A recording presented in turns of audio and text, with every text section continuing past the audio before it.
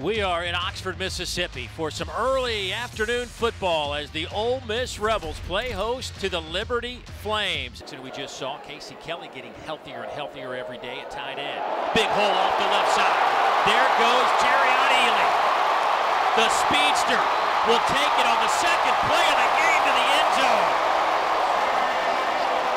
70 yards. Good morning. So the Flames will start from the 25. Here's Willis. And he is sacked, and that has been an issue for the Flames all year. They have not been able to protect Malik Willis. Second down and 7. Ole Miss bringing a couple of extra pass rushers. Willis gets out of that trouble. And Malik nowhere to run. He's going to be hit and drop back at the 37-yard line. Otis Reese will get credit for the tackle. That'll be a loss of 7.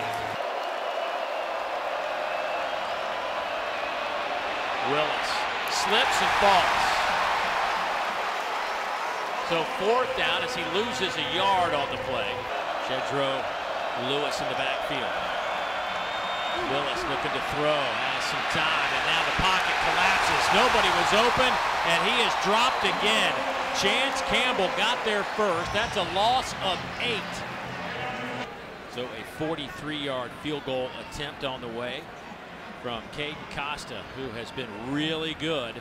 9 of 11, along a 50 against Arkansas. Had a 49-yarder last week against Auburn, and he'll send that one through the uprights for 43.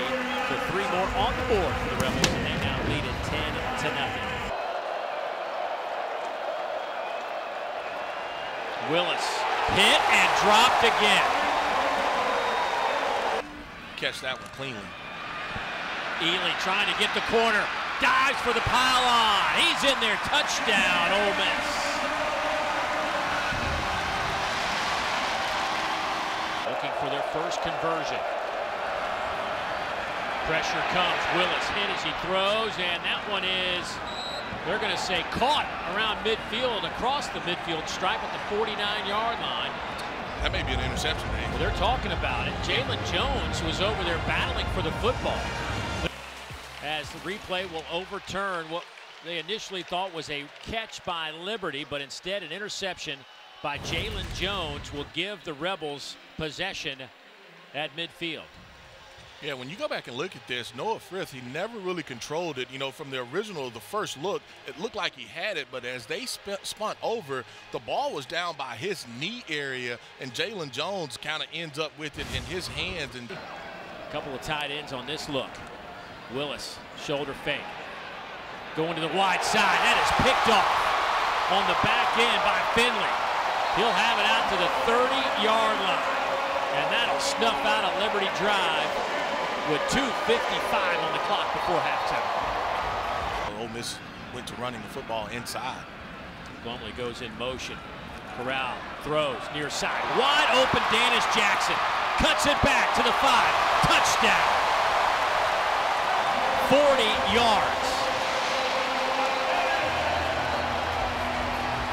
See if Malik Willis can get anything going.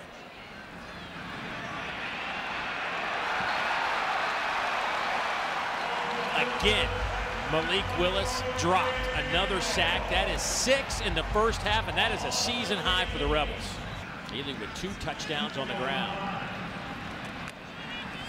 3-man rush. And that'll be enough to get to Willis. They finally put him on the turf. Robinson, the first one there. Here's a 38-yard field goal attempt from Caden Costa. The snap is good. The kick is on the way, and he just blisters that one through the uprights. The youngster having a heck of an opening season for the Ole Miss Rebels. Willis flushed out of the pocket, looking to throw. Sidearm is incomplete, and the Rebels get the stop.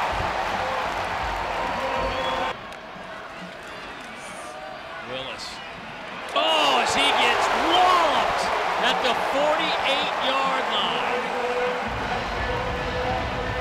Cedric Johnson came in untouched. 3rd down and forever. Willis. Pocket collapses. He loses the football. Liberty recovered it and had an offensive lineman that picked it up late. But Sam Williams was the guy that forced it or popped that ball out, but I'm not sure who has it. Regardless of the outcome today, this has been some kind of effort by Liberty. Sam Williams back in the game as this one's lofted into the end zone and picked off. A.J. Finley, his second interception, will end this game.